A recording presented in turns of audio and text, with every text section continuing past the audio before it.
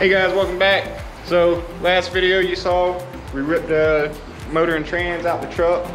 So today we're gonna go ahead and get working on stripping this thing down. I'm gonna go ahead and get the harness and everything off of it. And then we're gonna get it outside and get it cleaned up and pressure washed.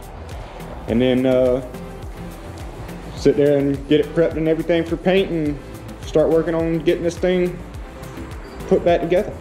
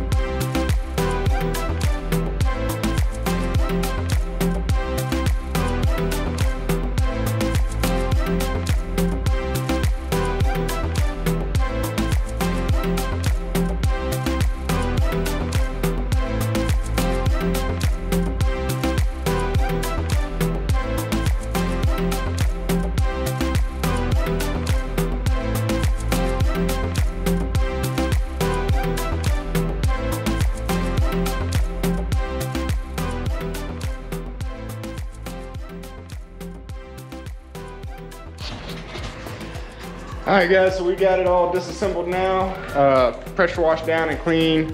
I ain't super worried about the aluminum stuff because that's gonna come off. Some of it's gonna get replaced with new parts like the valley cover. It's gonna get replaced with new. And I'll end up taking the oil pan off and everything to put new gaskets and everything on it to seal it up, along with the front and rear covers on the engine. So I'm not super worried about those because I'm gonna clean those up and they're gonna get sprayed a different color anyways for the time being. They are just going to be used, so I ain't got to tape off those areas to paint. So I could just spray right on it. Ain't going to hurt it because I'm going to go back and do those anyways. So I pretty much got it ready for paint. I did find out this is a GM Performance transmission that's been replaced in the truck. Not sure of the year that was done, but also this is a GM Performance block or whatever the assembly date for the block was 10/25/2013. So probably was put in the truck maybe around 2014.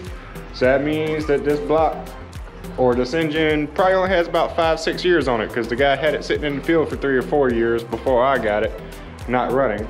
So yeah, it probably maybe ain't got 100,000 miles on it, maybe less, maybe a little more. So it's got less miles than the truck showed. So yeah, might have lucked out there and got a pretty decently low mileage engine to go in here. So I'm gonna go ahead and finish it up, mask a few things off and get ready to start spraying it.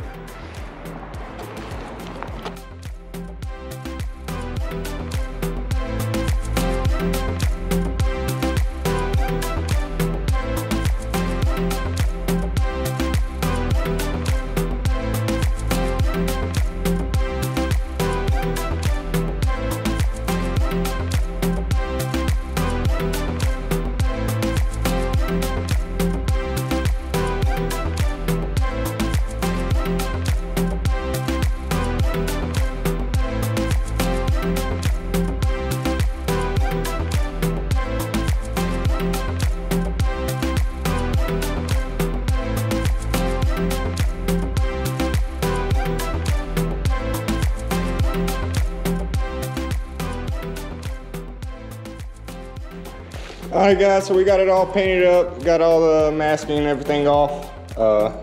So she's looking pretty decent, as you see.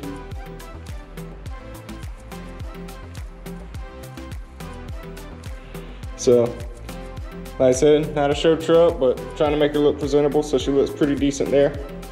I'm not super worried about the heads because actually Brian Parameter with Blue Collar Hot Rods, he is sending me a set of LS3 heads so I can go back with an LS3 top end again.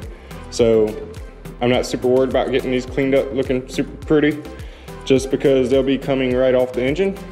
Also ordered a new Valley pan cover, so not super worried about that.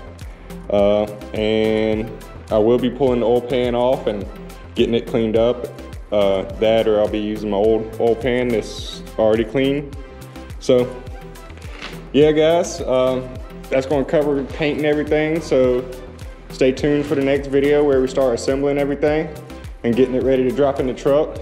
Just a heads up too, I did get the merch store set up, so if you do want some Frow's Garage sweatshirts, t-shirts, tumblers, or whatever else, I do have them. This is the one I have right now. I got some more stuff on the way to show, but this is the Rat Rod. I also offer it with the Silverado. And of course I got Mr. Hank Hill, my propane tank, sitting here being displayed for me.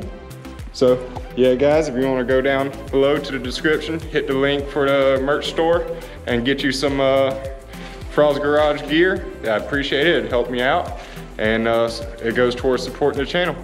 Alright guys, well, that's going to pretty much wrap this video up.